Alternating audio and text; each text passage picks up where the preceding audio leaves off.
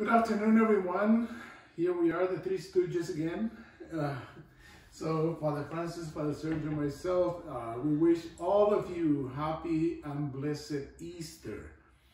And we just want to do a little reflection on Divine Mercy Sunday, which we celebrate the second Sunday of Easter.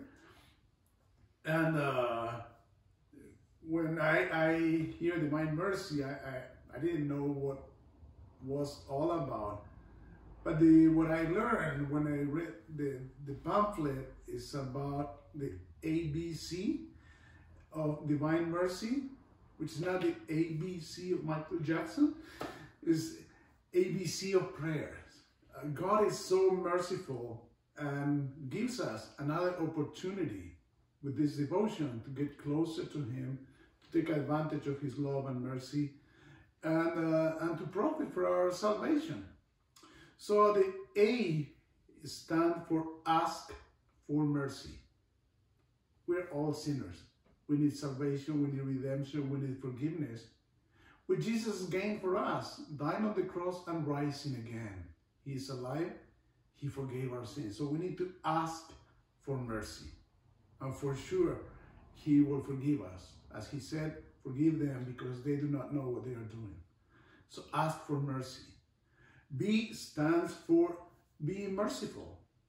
As the Father has been merciful to us, or when we pray at the Our Father, forgive us our trespasses as we forgive those who trespass against us.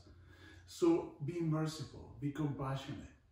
This time of distancing, social distancing, or sheltered in place, be merciful to each other. And be compassionate. And C stands for completely trust in God's mercy. And put yourself in God's hands, knowing that He will forgive you. The mercy of God is there. But trust in His love and His mercy, in His power. And I just would like to ask prayers from all of you for a friend of mine. He was waiting for heart transplant. He was called yesterday evening. We have a matching heart for you. So I talked to them in the night, and it's easy for me because I'm not in the situation. So you gotta trust, you are in the hands of God. And his wife says, I'm a little scared, Father. It's normal. But Jesus, the Divine Mercy, invites us completely trust in Him. So I would like to ask a prayer for that friend of mine, but also let us, all of us, completely trust in God's mercy, love, power, and His compassion. God bless you all. Thank you, Father Francisco. Happy Easter to all of you. I would like to follow up, Father Francisco, the idea of Mercy Sunday, the Sunday of Divine Mercy. And I believe that many times we see things, but we don't know what they meant. I would like just to make a reference to two things here, the two like rays that are coming from the heart of Jesus.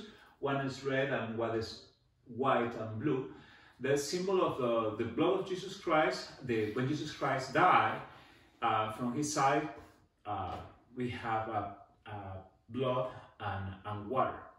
And for us, those are the symbol of the Eucharist, this baptism.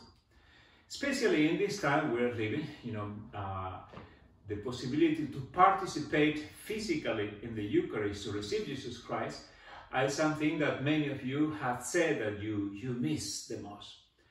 But we still have one of the sacraments that we all share, that is the sacrament of baptism, through which we are all members of the same church. We are all together. Then this is the image that we have in the church, in the little chapel when you enter to the left. I just stole the image from there for a couple hours. And but anytime that when we come back to the church, you will remember that these two things are the things that Jesus Christ gave to us, the things that are important in our life, baptism and the promise that we make in our baptism, and most especially the Eucharist, the most beautiful gift that Jesus Christ gave to us, that He gave to us His blood and His body. Let us then in this Sunday, trust in the mercy of God, that He will help us to renew our baptismal promises, and He will give us the strength and the purity that we need in order to be united with Him in the Eucharist. Happy Easter.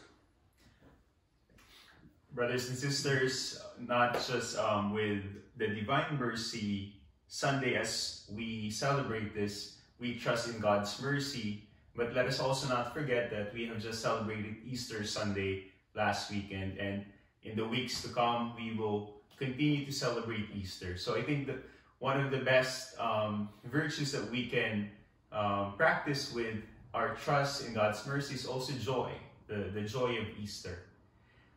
Maybe we will ask, how can we find joy in this extended shelter in place, until first week of May, and we still don't know until when it will be extended, but how can we find joy in the midst of this continuous shelter in place? How can we find joy when some of our members of the family lost jobs? How can we find joy when we see in the news that there are people getting infected or some people who are dying? But I believe that the joy of Easter does not mean that we don't have any problems. And I think that's also the joy that Christ has taught us, that we know joy, we believe that we can be joyful, but it does not mean that it does not come with problems. In the Gospels that we have heard the last few days, we saw the disciples of Jesus, they were grieving because they lost Jesus. But Jesus showed them that he was able to rise up again, and He appeared to them. He appeared to them showing His wounds. He appeared to them giving them the greeting, peace be with you. And the disciples at first, did not believe. They were in fact afraid. But they saw Jesus, they witnessed Jesus, and they finally believed that Jesus is risen. So it came to them as a surprise. So I invite you also to let the joy of Easter surprise you, right? We don't know what's up for us in the next few weeks, but there's one thing that is for sure. Something that Jesus Christ proved in His life to His disciples, that He's there in the midst of their grieving, in the midst of their uncertainty and fear. He's also in our midst, even in our own uncertainty. He will surprise us with how we can go above this pandemic. And for sure, He is always here for us, and we will be able to rise up from this pandemic. God bless you all, and have a joyful and trusting Easter to all of you. Thank you, Father Francis, Father Francisco, and thanks each one of you for the support of to our parish, and for being behind the computer or the iPad or the iPhone, trying to continue to practice your faith at home. Happy Easter. Happy Easter. Happy Easter. I would like to thank all the kids who have been writing cards and cards to all three of us. We will answer. Catechism, we'll send you a card too, but thank you. Appreciate that. Thank you so much. Happy Easter. Happy Easter.